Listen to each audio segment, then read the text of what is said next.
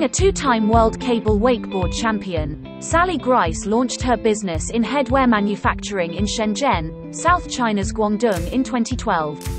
Having lived in China for over 10 years, she said she's confident in China's development and eyes more opportunities in this country.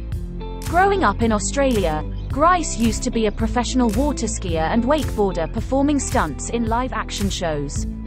I grew up at SeaWorld in Australia. I was a water skier, a professional water skier, performing in front of thousands of people every day in live action shows, jumping off towers, barefooting, yeah, lots of different things, and wakeboarding. I competed in wakeboarding a lot on cable, and I was 2 times World Cable Wakeboard Champion.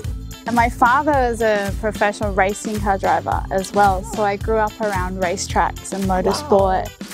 After quitting the show, Grice founded her own brand.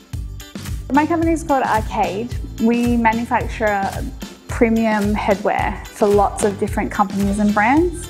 A big part of our business is that we're based here, we're on the ground, we can see what's going on. Headwear is definitely a huge part of our business. The reason being is that actually when it comes to headwear, it's actually very skilled product.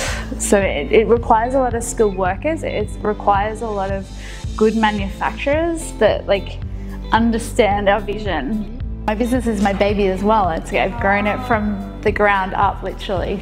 Yeah, she's really strong-willed and knows what she wants to do and has a great design background. She doesn't like to take any shortcuts, which is good. I've got a very supportive husband. I'm very, very lucky. Hi. Did you have a good day, Candy?